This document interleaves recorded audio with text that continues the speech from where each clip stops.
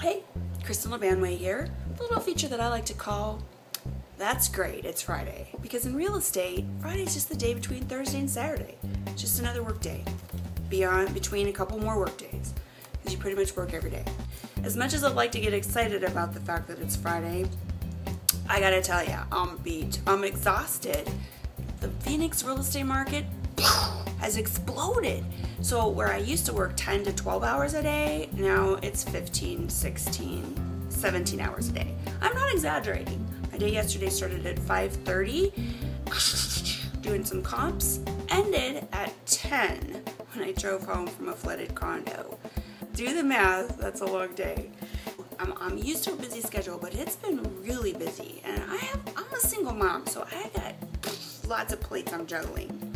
What I noticed though is with this just gigantic, crazy schedule is how much I appreciate kindnesses. Just even a small kindness, it helps so much.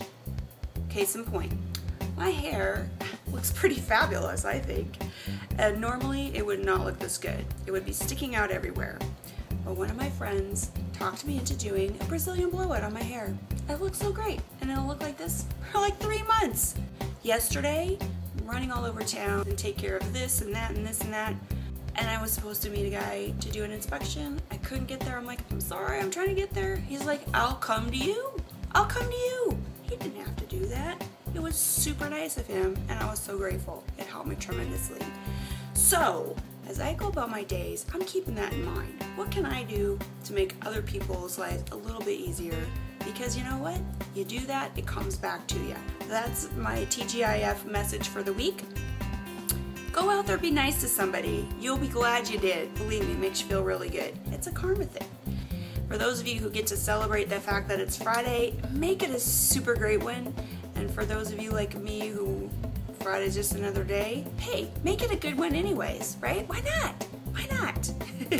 Have a good weekend.